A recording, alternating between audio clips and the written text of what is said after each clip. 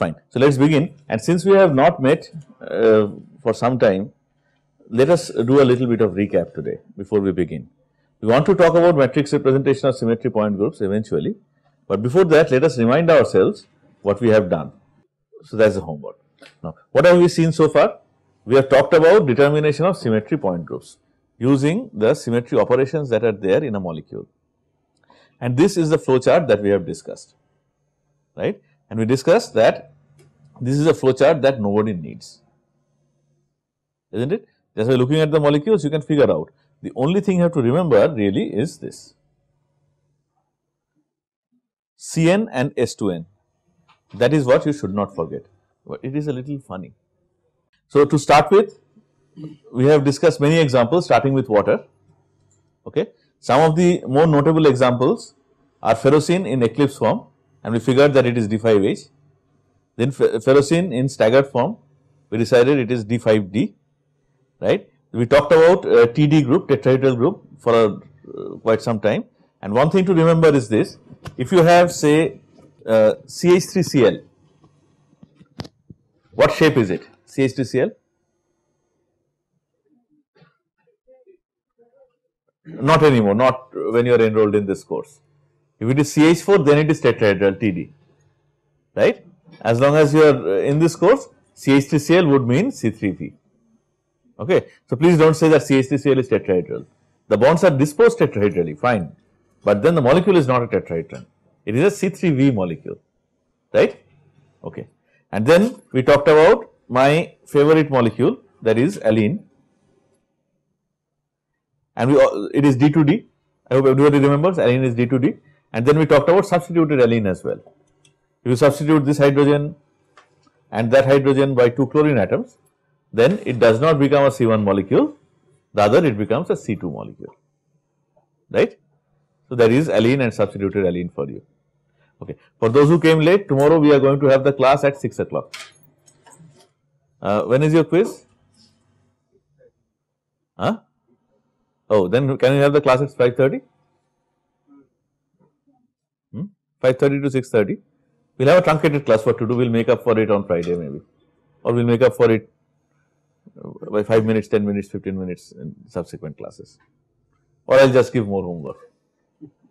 And then we talked about the octahedron, and this tetrahedron, octahedron, these are shapes in which there are more than one principal axis of symmetry. That is what makes them special, and that is what makes them what are called Platonic solids. Fine.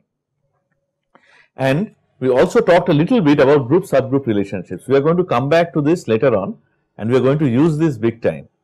And so far we are using the term group very loosely, but as you know, group has a particular meaning. Okay. We are going to use that proper meaning of group as well, and then we will see how this group and subgroup become more helpful to us than what it seems to be here. But what we said is that you start with a tetrahedron and you go on performing substitutions. On one hand, you can get from OH, you can get D4H and then C4V and then C2V, which means that D4H is a subgroup of OH, C4V is a subgroup of D4H as well as OH, C2V is a subgroup of C4V, D4H as well as OH. And on the other hand, C3V is a different line of the family, right. It is a half brother or half sister. It is a subgroup of OH, alright, but it has nothing to do with D4H or C4V or C2V. And later on, when we talk about the symmetry operations behaving as groups, and when we talk about character tables and all, then we will see how this actually becomes important and how we can simplify problems by using this group-subgroup relationship. But that is a story for another day in future. Okay. And then we had just started talking about the matrix representation of symmetry operations, right.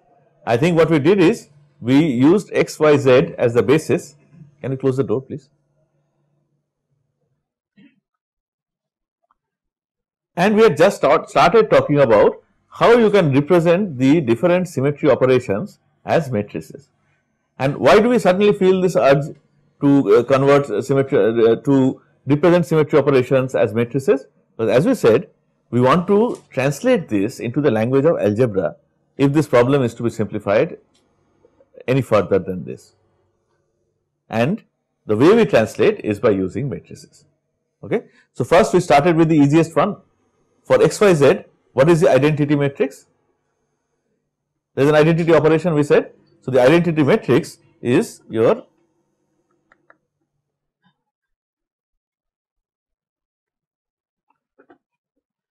unit 3 by 3 matrix. Everybody knows what it is, right? 1 0 0 0 1 0 0 0 1. You multiply XYZ by it, you get XYZ. It's very simple. Then we have talked about reflection, right? Reflection in which plane? X, Y, Y, Z, Z, X. We had discussed 3 cases, and here we have represented X, Y. What will happen when we reflect with respect to X, Y plane? X and Y coordinates will remain unchanged, and Z will simply change sign. So, once again you have a diagonal matrix, right? All non-diagonal elements are 0, and this 3 3 element is -1 because Z changes sign upon reflection on XY. Okay, easy. And similarly, you can figure out what are the matrices for YZ and ZX. What will it be for ZX? 1 0 0 0 minus 1 0 0 1, right.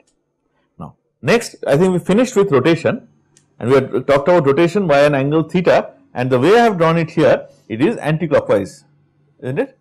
This is x1 y1, this is x2 y2,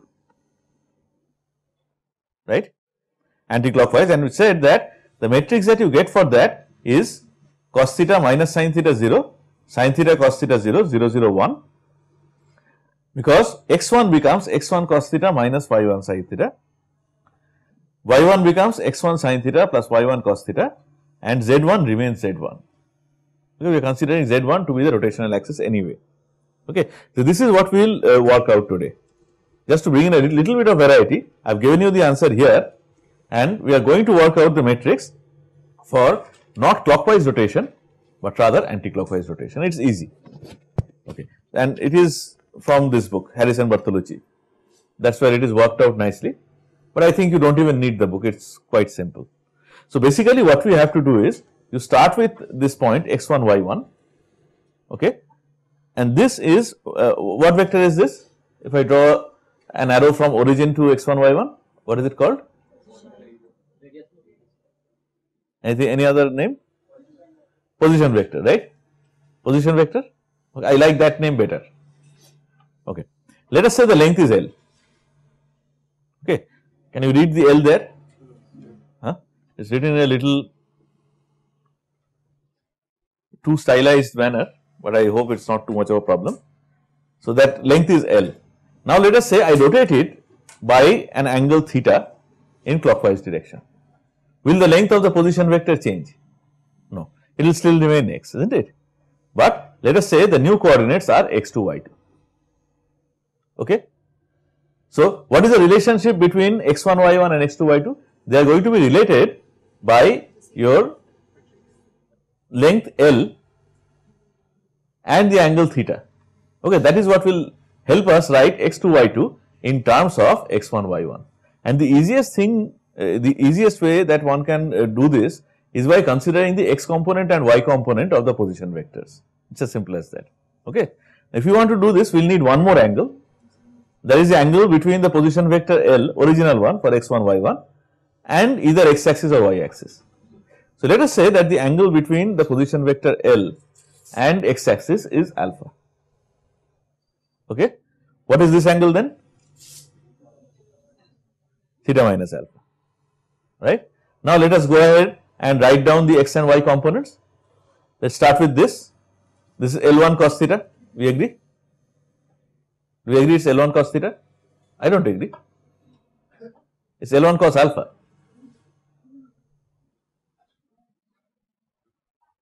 Right? Alpha, right? Not theta. So I can make mistakes. Sometimes I can make mistakes to test whether you are awake. Sometimes I can make mistakes because I have made a mistake. You need to correct me in either case, right. So L1 cos alpha, and what is not L1 cos alpha, sorry, L cos alpha. There is no L1, L2, isn't it? L is same. So L cos alpha, what is L cos alpha?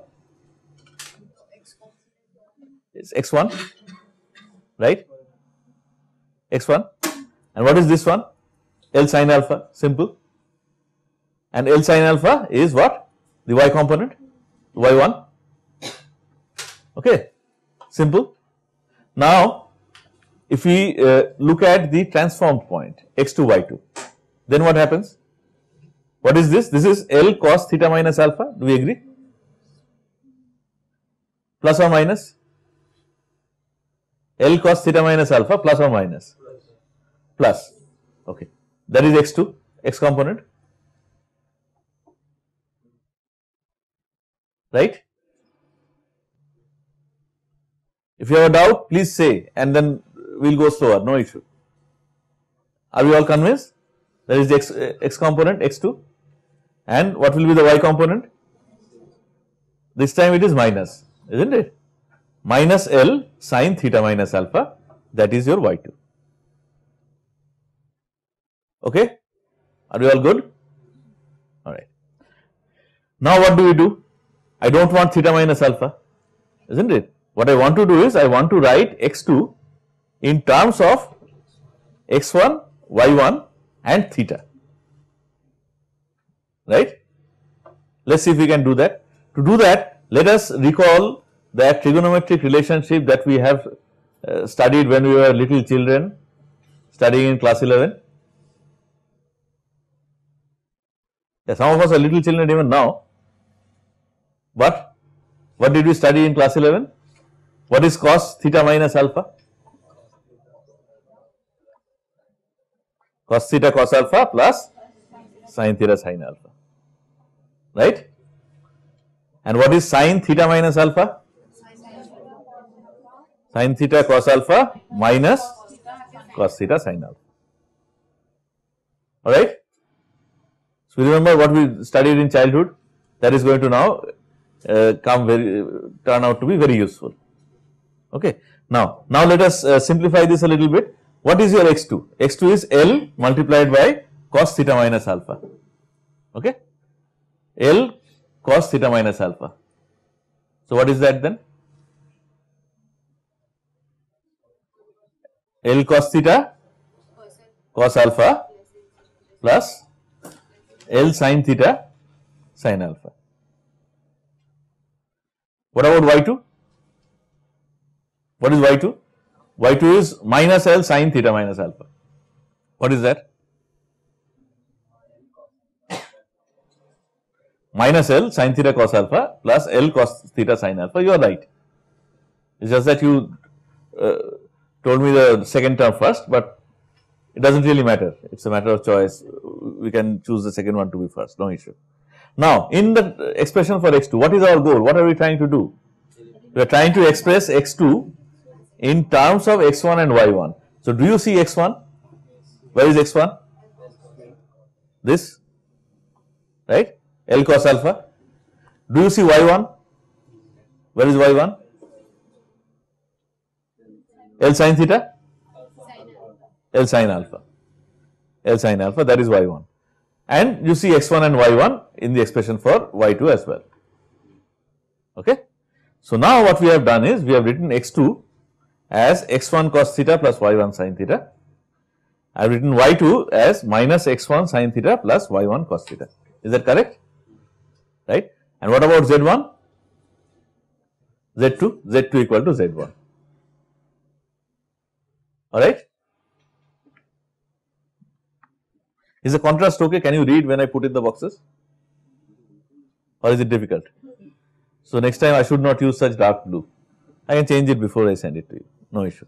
Now, what do I want to do next? I want to write it in terms of matrices. Okay. Something like this. x2, y2, z2 equal to some matrix multiplied by x1, y1, z1. That is what I want to do. Okay. So, tell me now, what will the matrix be? Very simple. Cos theta, sin theta, 0, then cos theta, 0. Don't say it so fast. My poor computer is not able to catch up with your speed. Then 0, 0, 1. Okay. So, that is the transformation matrix for rotation by theta with respect to z axis in clockwise direction. Okay. So, similarly, anti-clockwise is something that you can work out in a similar manner. There is no difference really. So, now see, it is block factorizable. I can divide into two blocks. Now, dividing into blocks means I want to draw these lines in such a way that I leave all the zeros out. Okay. That is why I have drawn a line like this and a vertical line like this. So, that I have one block that is 2 by 2 and I have one block that is 1 by 1. 1 by 1 of course means only one number, right. And then all the zeros which nobody needs, they are left outside the block. Okay. So, I can block factorize this matrix into a 2 by 2 and a 1 by 1 block. Okay. Before going further, I would like to draw your attention to something.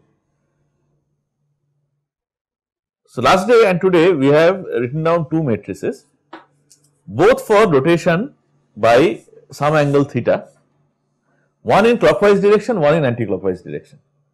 Okay. And these are the matrices. This is what I think I had written the previous day,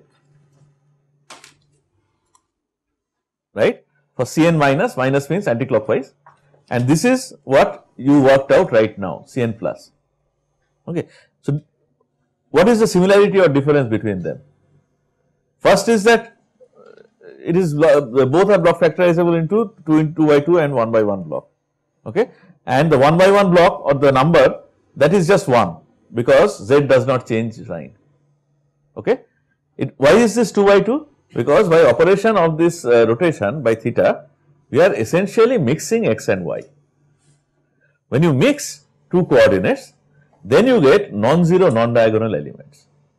That is point number 1. You get 0 non-diagonal elements when the coordinates do not mix with each other, unsocial coordinates. They keep to themselves, they either remain what they were or at most they change sign. Then you get a situation like this. Okay. But when you have non-zero non-diagonal elements, what it means is that, so let us think of this block as a 2 by 2 matrix. This matrix works on what? x1, y1 and gives you x2, y2. Okay. Why is it that you have a sin theta here and minus sin theta here? Because you cannot write x2 only in terms of x1. You also need y1, isn't it? There is a mixing of coordinates. Okay, Dola? Fine. So, that is point number 1. Non-zero non-diagonal element will come when there is a mixing of coordinates. And point number 2 is, if you look at these 2 by 2 blocks, what is the similarity, what is the difference? The difference is the position of the sign, the position of the minus sign, isn't it? Yes? Yes, they are transposed. But what is same is the character. 2 cos theta, here also it is 2 cos theta. So, it does not matter if I rotate in clockwise direction or anti-clockwise direction, the character remains the same.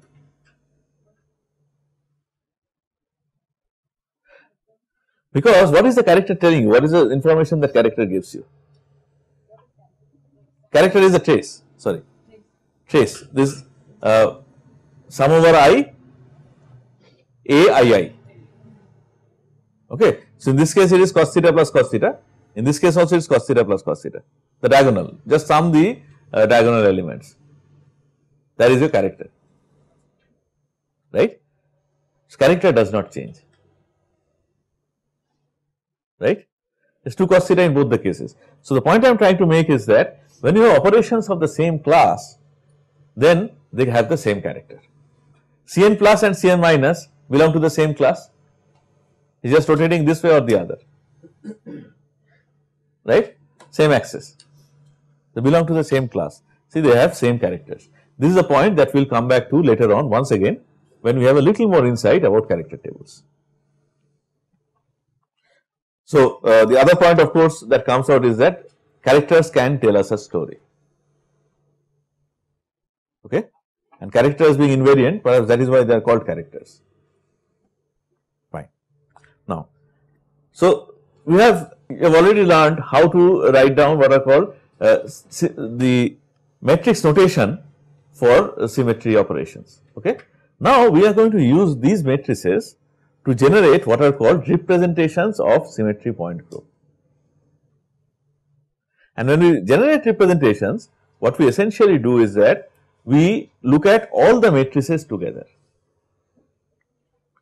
Okay. So, what a representation does is that it tells us about the property of a symmetry point group, or it tells us about a property of certain species in the symmetry point group, which undergo a set of changes, a specified set of changes upon all symmetry operations,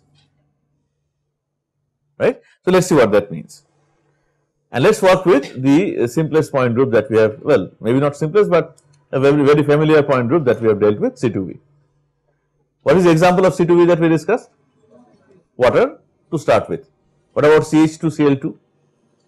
That is also C2V, isn't it? So, many other. So, let us talk about C2V, and what we will do is, these are the symmetry operations of C2V, by now we know this, E, C2, and we consider the Z axis to be the C2 axis as usual. Z axis is always designated, not always, most of the time designated as the principal axis of symmetry. Sigma V will be then Zx and Yz, right. The sigma V's have to contain the principal axis. The sigma V is denoted as Zx, sigma V dashed is denoted as Yz. Okay.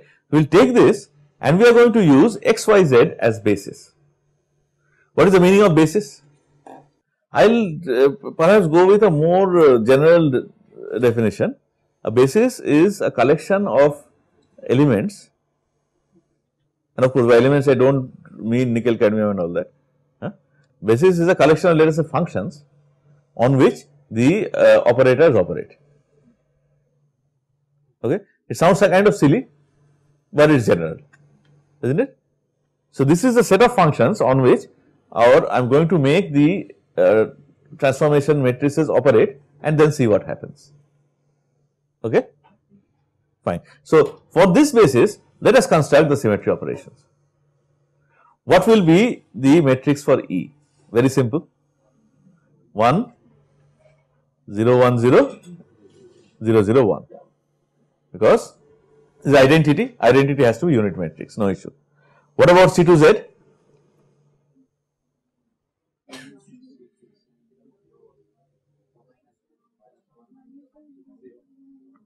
What happens when I apply C2 Z? What happens to x coordinate? X becomes minus x, you agree with that? X becomes minus x. What about y? Y becomes minus y. What about z? Z remains invariant. Okay. So, what will the matrix be? Minus 1, 0, 0, 0, minus 1, 0, 0, 0, 1. Okay. So, see, rotation by 180 degrees is a special case of rotation by theta. What we said immediately before this is that when you rotate by an angle theta, then you have a mixing of x and y, but not if you rotate by 180 degrees, because you have rotated in such a way that x has become minus x. So, once again we have unsocial coordinates that do not talk to, do not mix with each other. That is why once again we have nice diagonalized matrices. There is no non-zero non-diagonal element here, right, because rotation by 180 degrees is such that you take a vector and you just make it negative, it does not mix with the other one. Okay. So, once again, unlike what we had written earlier, we do not get non-zero non-diagonal elements, there is no mixing. Okay. So far so good.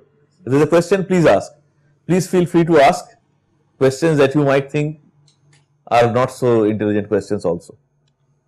Sometimes those are the better questions. Fine. Moving on, sigma zx.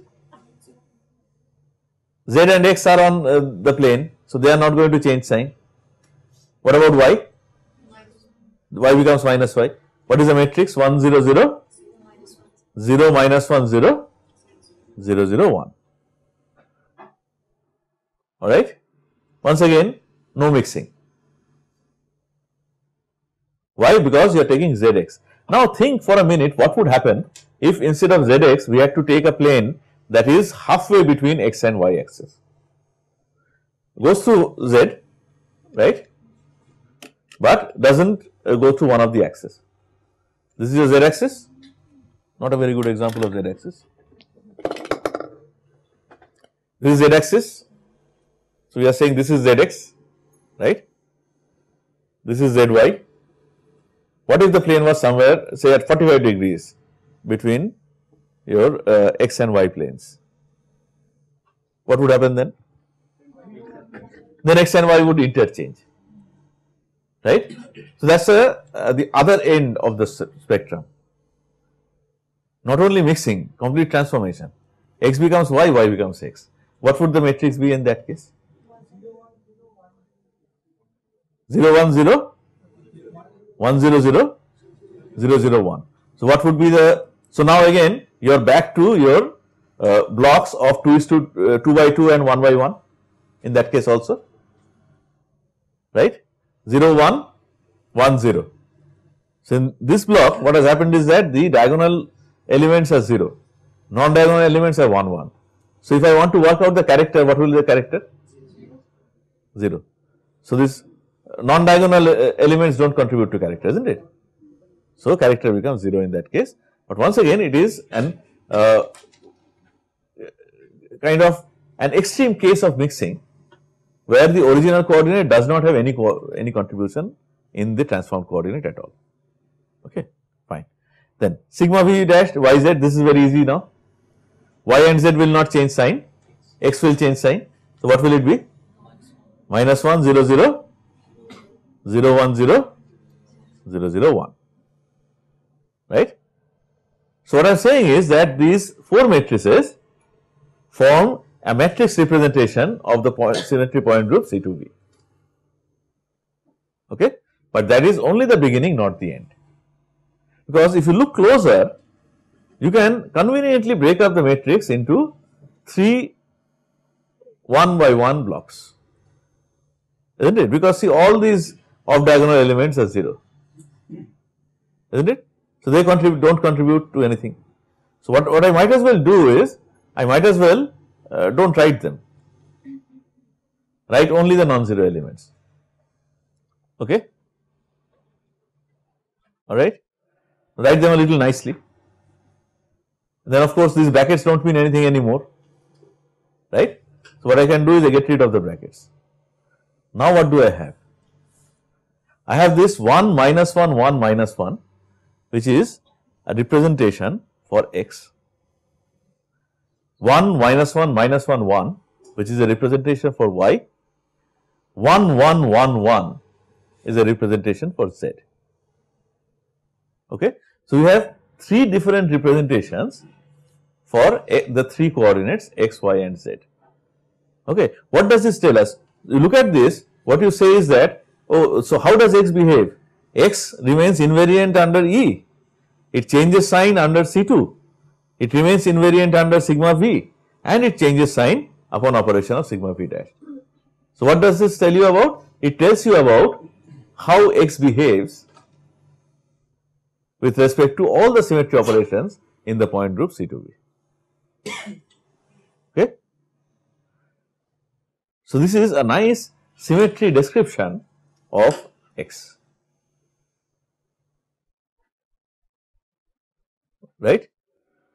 Okay. So, what we have done essentially is that we have found out to which symmetry species x belongs, to which symmetry species y belongs, to which symmetry species z belongs. We have defined the symmetry species, alright. So, these are symmetry species for you, okay, representation or symmetry species. So, have we at least got a semblance of understanding what is the meaning of symmetry species, right? What we see is that in this case in C2V, x and y and z, they belong to 3 different symmetry species, okay. So, these are symmetry species or representations, and these are irreducible representations because you have just 1 1 numbers, right, 1 1 y 1 matrices, or so what we say is that the dimensionality of each of these symmetry species is 1. One dimensional irreducible representation, one dimensional representation, so therefore irreducible, because dimensionality cannot be less than half, right, you cannot have half the number. You remember that riddle? it takes 8 days for 4 men to dig a hole. How many days does it take for 8 men to dig a hole? No, actually it should be half. So, how many days does it take for 2 men to dig a hole? There is nothing like a half hole, right? Or sorry, I worded it wrongly. How many holes would these 2 men dig in 1 day? The answer is still 1. You don't have half a hole. Similarly, here also you cannot have half. Dimensionality half is just doesn't make any sense. So, 1 is the minimum number. So, it cannot be reduced any further. That is why they are called irreducible representations. Irreducible representations are also called symmetry species, because they tell you how certain functions behave when subjected to each and every symmetry operation in the point group. Okay? Understood? So, that is what it is. Now, what we can do is, let us try and change the basis and see what we get. Working with one basis is not enough. You work with XYZ and be happy, go home, end the course, give A to everybody, that is not such a good idea, right? But what we are doing right now is like those proverbial 10 blind men trying to define an elephant. Somebody says elephant looks like a rope, somebody says elephant looks like a hosepipe, right? So, what we should do is, we should see what happens when we change the basis. And let us change now to maybe a basis that is more tangible to chemists than X, Y and Z.